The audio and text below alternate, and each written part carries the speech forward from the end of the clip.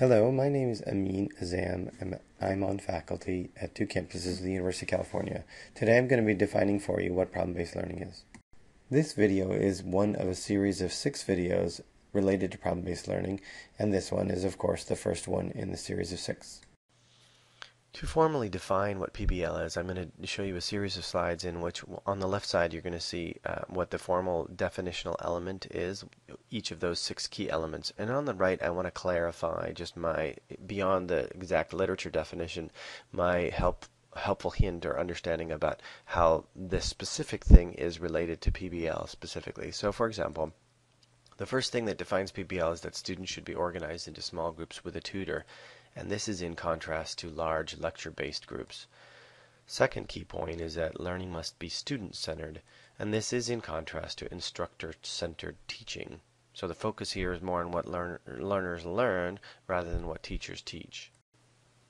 The third key point is that in PBL, the tutor must act as a facilitator or a guide. This is in a contrast to faculty members who are oftentimes seen as knowledge or content experts.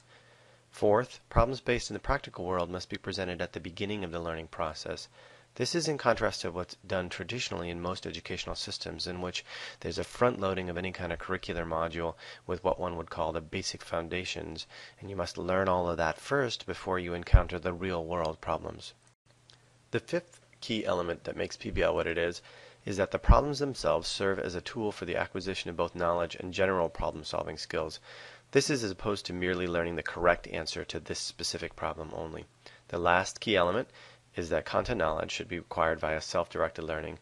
By this I'm referring to the difference between what I'll call educator-directed components of a syllabus, of a curriculum. So for example, a syllabus is an educator-directed component of a curriculum because the teacher is defining what should be in the syllabus and what should be learned. And that's it. Those are the 6 key core elements that make problem-based learning what it is.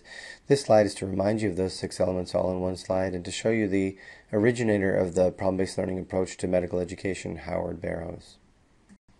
I'll remind you that this is one of 6 series of videos related to problem-based learning, and if you liked it, watch the other 5.